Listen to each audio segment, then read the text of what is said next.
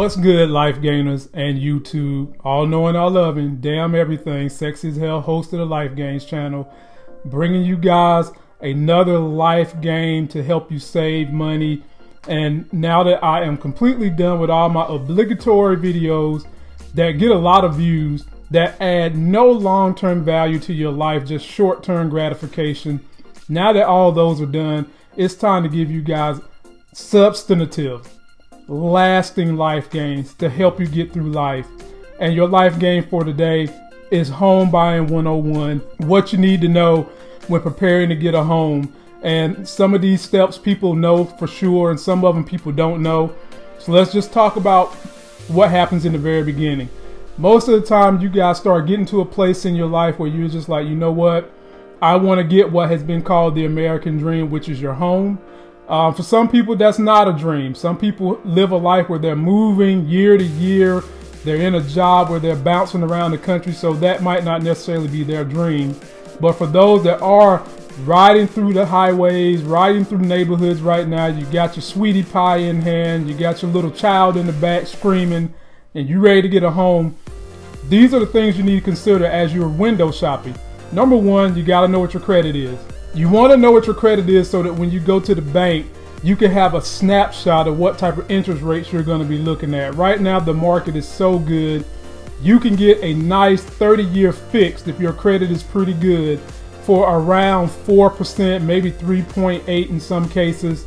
And, you know, some people can get a 15-year loan sitting around maybe 4%, 4.5%, maybe 5%. But the first part of the game is you got to know what's on your credit. You got to know what your score is, and you've got to try to get that score to around 680 before most banks. Now, most banks are going to touch you. And even when they do touch you, they're going to touch you with a pretty high interest rate. And that's something you want to get a handle around. So check that credit. That's number one. If there are some things you need to fix in the credit, you fix them. Here comes stage number two.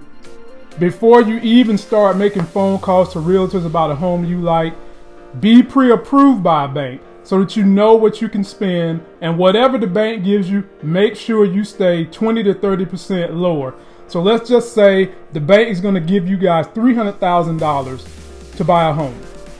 You've got either you qualify for a program where you don't have to pay money down, which a lot of medical practitioners have that program, or you've got your 20% money saved up, which is something I should have said with step number one. If you don't qualify for a no money down loan, you need to have about 20% saved up. So you need to get that pre-qualification letter so that you can know exactly how to negotiate when you find a home that you like. So that would be step number two, get pre-qualified by the bank. Step number three, find a realtor you love. After you see a home and all that, you're pre-qualified, find a diverse realtor for your community that can help you and can be a long-term relationship as you move forward and you start doing better. Maybe you get to a point where you want to sell that home, you want to lease it, or you want to do some other real estate buys. That particular real estate agent can be a big help to you. That'd be step number three. So you done found a home, you got your real estate agent together, all right? Now you want to put an offer on the home and you negotiate back and forth and you come to a term that you feel comfortable with. And once you come to that term, you're going to have to offer the seller a due diligence fee. That's going to basically take the property off the market. That can range from anywhere from $100 up to $500. And you're also going to have to put money in escrow, which can vary depending upon the price of the home. Usually that's going to range from anywhere from, you know, $1,000, maybe $2,000. So these are all things you've got to consider.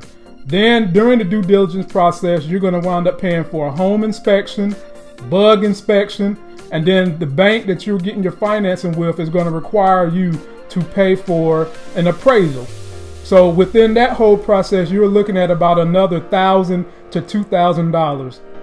A lot of people don't know this whole process when you're first starting out because, you know, maybe you come from a situation like I was in when my parents didn't own a home, so I never learned that. But those are all financing things you've got to consider and money you've got to have beyond closing. So on top of all the other stuff, you've got to have these monies in between just to get you to the closing. So let's say everything worked out, your inspection went well, you got the appraisal done, the bank is satisfied with it, you come to terms, now you're going through closing. That's going to be another, depending upon the home, anywhere from $2,000 to $3,000, maybe more in some cases. But these are all the steps you're going to go through in buying a home. And lastly, you've got your home. Now you want to start putting some nice things in it.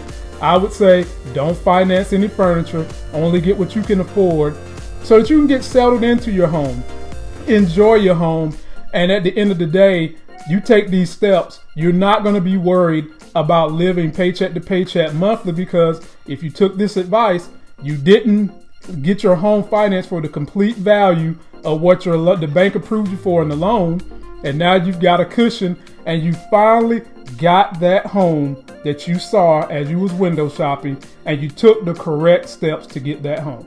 That's going to do it for this video, ladies and gentlemen. I hope you all are successful in your goals of getting a home if that's what you want to do. Don't forget to like my video, comment, subscribe, go out there and get yourself a life game. Always check my video description box. I've got great links down there to people I've done business with. There's some free stuff, some free trials. Check me out as I try to help everybody save some money and make some money and avoid pitfalls. And until the next sexy as hell life games money saving video, I'll see you. If you enjoy the content on my channel, please take your cursor, click the subscribe button. If you want to receive an alert every time I drop a new video, click the little bell. And if you want to connect with me on Facebook, you can click this button. If you want to connect with me on my other social media, I got a button for you here, a button for you here. And if you're one of those people that want to make a donation, donations can be made through my Patreon account by going to www.patreon.com/lifegames. You can also get private videos done. This is how you can support my channel. Just click here and become a Patreon, and you will continue to get great content by Life Games.